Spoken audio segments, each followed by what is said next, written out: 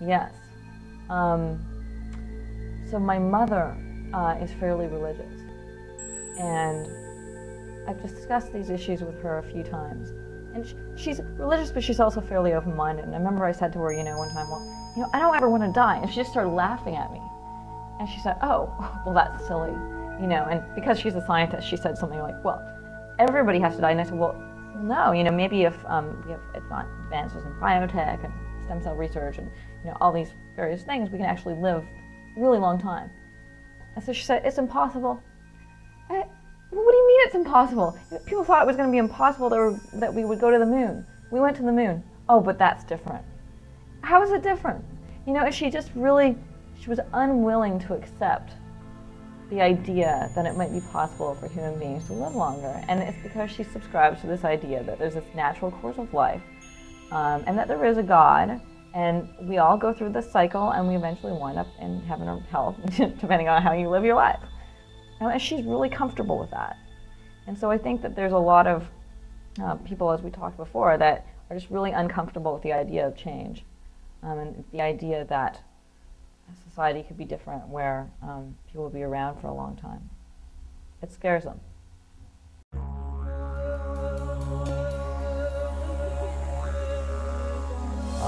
I know there are Luddites out there that are fearful of change and new technology, but the world's going to be a better place.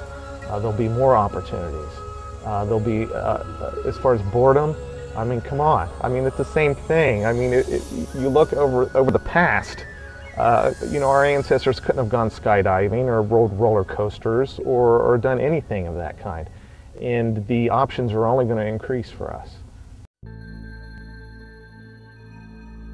The third thing I want to say actually about this, very important thing, is that actually these therapies, when they first come along, they will be very expensive, but they'll also be rather dangerous because they'll be very experimental.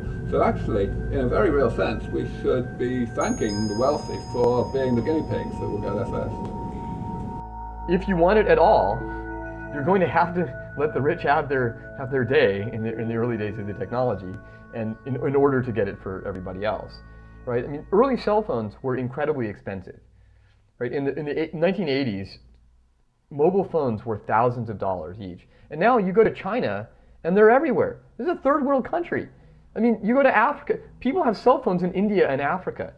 I mean, it's incredible how inexpensive cell phones are now, only 20 or so years later. And so that the same impulse that would deny the rich life extension simply because they're rich and simply because you can't have it for other people is exactly the kind of policy that will destroy all technological innovation.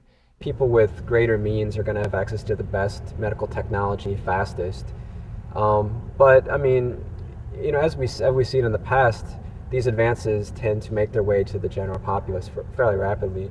In 1922, they first discovered insulin, and this technology, freed a lot of diabetics from needless death. And as we see today, people of very modest means have access to insulin and diabetic treatment. Benjamin Franklin wrote to a friend in 1773, "I wish it were possible to invent a method of embalming drowned persons in such a manner that they might be recalled to life at any period, however distant, for having a very ardent desire to see and observe the state of America 100 years hence." Today, cryonics is the process of preserving humans after death by storing them in liquid nitrogen, typically at a temperature of -196 degrees Celsius. In this cold storage state, metabolism and decay are nearly completely halted. Viruses, bacteria, sperm, and eggs, embryos at early stages of development, insects, and even small animals such as small frogs and some fish can be cryogenically frozen, preserved for an indefinite time, and then reanimated back to full healthy life. Barring social disruptions, cryonicists believe that a preserved person could remain physically viable for at least 30,000 years. At least long enough for advanced medical technology to revive them.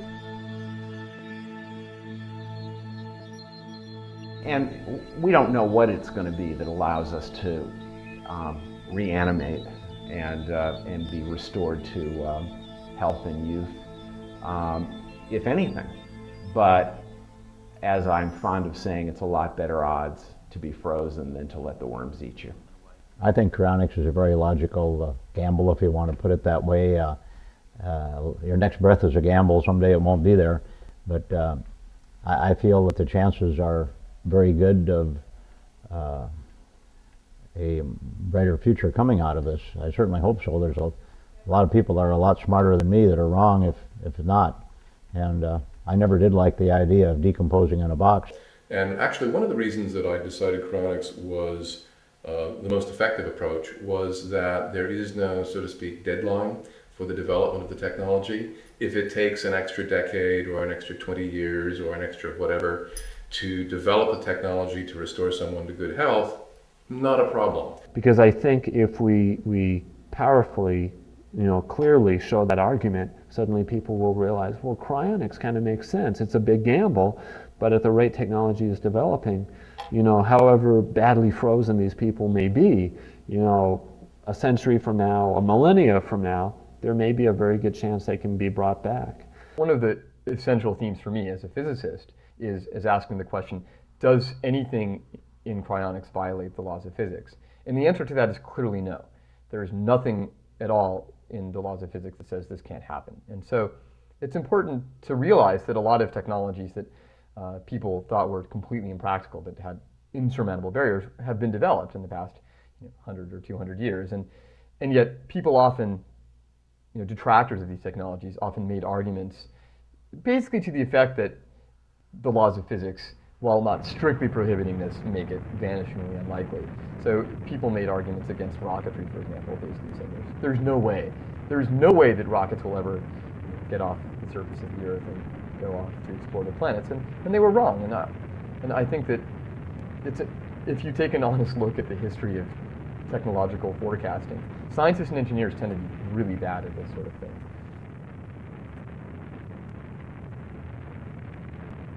I think that the remarkable thing about cryonics is that you can get large percentages of the population to find it intriguing if you just describe it to them, and even large percentages to find it plausible and something that they think there's a substantial chance it might work. But as we all know, an itsy bitsy tiny percentage of the population actually chooses it. So there's a disconnect there, and that's one of the interesting puzzles about it. Really what started it for me is since about the age of 5, I've wanted to be an astronaut.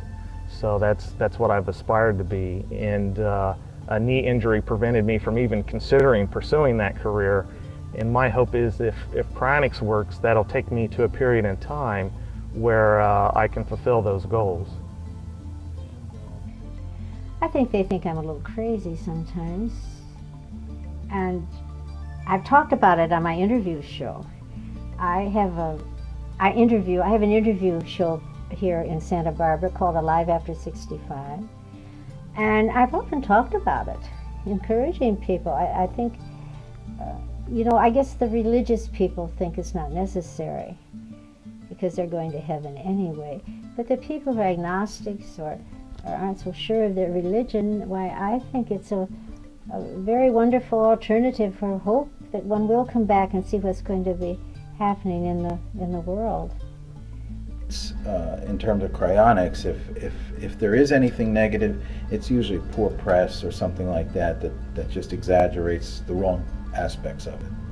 But I think that in the near future, people are just going to become aware of it, and it's just going to be a positive outlook. But as a general rule, when I first got involved, I encountered almost nothing but hostility when I would go into the field to collect a patient. Today that environment is vastly different already. Doesn't mean that people are going to be signing up for this themselves in droves, but at least they are not working as hard to prevent people from doing it.